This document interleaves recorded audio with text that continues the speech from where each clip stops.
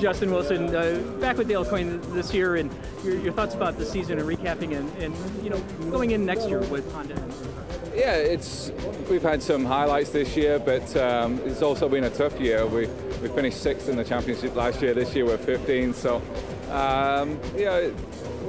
lots of things that you want to improve and work on and get better again. So we just take away from that what we can and learn from it, and who knows what this off season is going to bring.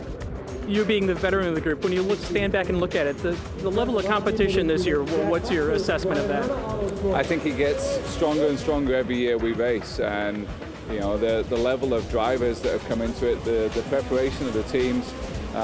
It's not like it was even 3 or 4 years ago. It's just getting stronger, and everyone's got to pick their game up, and it's the only way to win in this is you just got to keep improving and find the smallest weak area that you have and try and make it better.